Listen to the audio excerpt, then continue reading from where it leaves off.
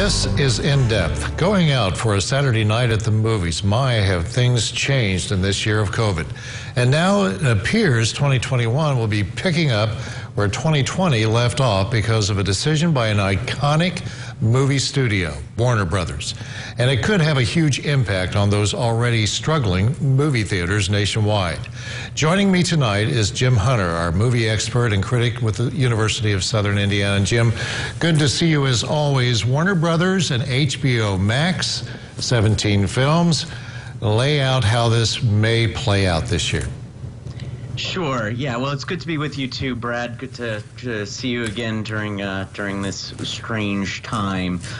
Usually, I try not to be terribly alarmist about news out of Hollywood, but this is one of those times when it's probably right to be alarmist. Warner Brothers has announced on Friday that it's sending its entire slate of 17 films to HBO Max, as well as a concurrent release in theaters. This includes big movies like The Matrix 4, Dune, Godzilla vs. Kong, In the Heights, a Lin-Manuel Miranda film. So all of these films are going both to streaming and to the theaters on the same day. This violates a long-standing theatrical window, which is a period of exclusivity that gives theaters their value. You know, you pay the $8 to see the movie on a big screen, but you also pay the $8 or $10 or $12 or however much it is because the theater is the only place where you can see that movie.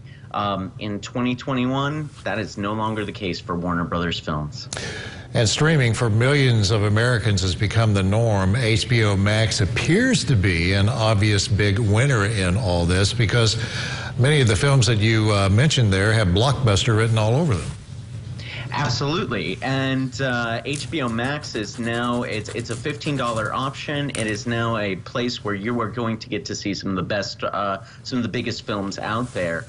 This is sort of a continuation of some of the things that we've seen that studios doing, some of the things that studios have done in response to COVID-19. Universal was the first to release a film concurrently on streaming and theatrically with Trolls World Tour.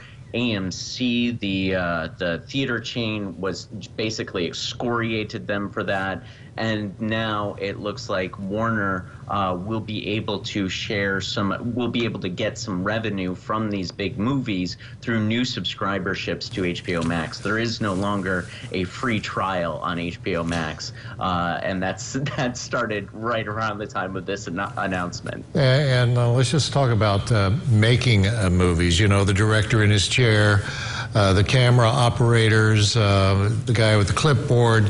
How in the world do you do that in the conditions that we are operating under now? How has that had an impact on making movies? There's a lot of precautions that studios are taking. You know, the directors and some of the talent and some of the people behind the scenes are all wearing face shields and that kind of thing. Everybody's getting tested before they get in. However, there have been some instances where COVID-19 has entered the work environment.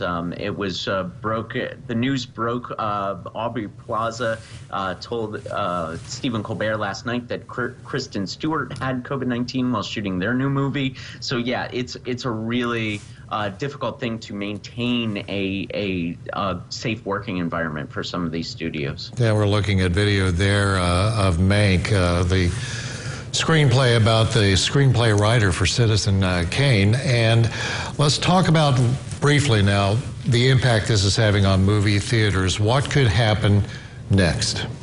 Right. So Mank is one of those interesting films that Netflix is releasing both on its streaming service and in select theaters. Only those theaters that will show Netflix films, so Showplace East here.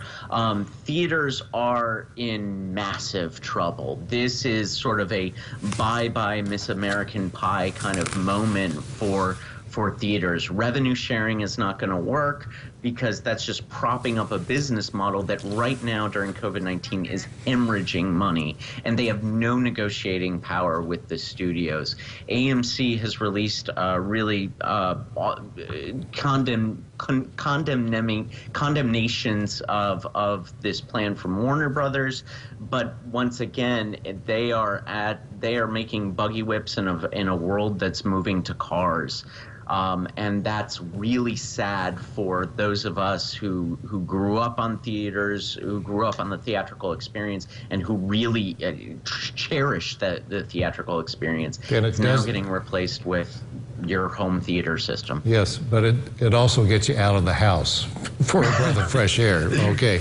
Well, Jim Hunter, thank you so much for joining us. We have much to talk about, and we'll continue the discussion in the future. Thank you again for joining us tonight. Have a safe holiday season.